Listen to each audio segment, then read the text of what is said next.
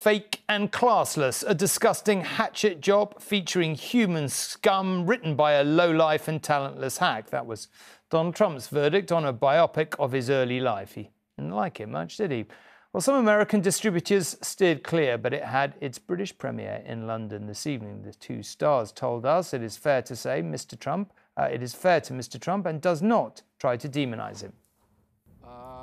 Donald Trump is getting a lesson in self-promotion. I'm planning on making it the best and the finest building in the city, maybe the country, in the world. And his teacher is his corrupt lawyer, Roy Cohn.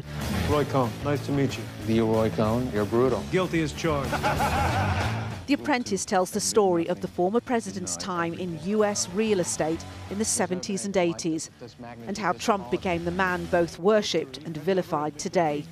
It is not a film he would like anyone to see, reacting online about the filmmakers on the day I meet the cast.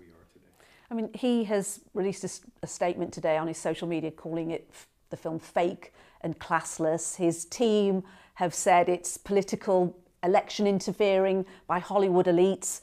But that's just all lies. That's what I find so dangerous about his statement, because half of my country believes it. But in fact, it's not fake, it's based on real history. I think it's really disconcerting, and I think it's really tragic that we're willing to write off history just as long as it's convenient for us. He feels maligned or threatened by something in it, to the point that he used the phrase human scum. He called us human scum. It was Roy Cohn who taught Trump to never admit defeat as the would-be property tycoon set about building Trump Tower in New York.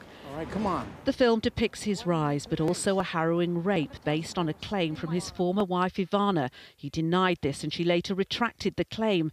Amid legal threats from Trump's team, many US distributors turned The Apprentice down. And the studios and the streamers were all afraid to touch this movie. So the fact that it was released at all is slightly miraculous. I think it's scary that we're seeing fear inform decisions now on every level, and I think we have this responsibility as actors, as artists, to keep reflecting the times that we're in as honestly as possible. And I'm going to just put this on the table right now. I think we're going to be talking about this movie for a hell of a lot longer than Donald Trump will be around. Tonight, The Apprentice had its UK premiere after opening in the US last week, when a distributor at last came forward. Audiences here and then voters there can now make their own minds up. Nina Nanar, News at 10.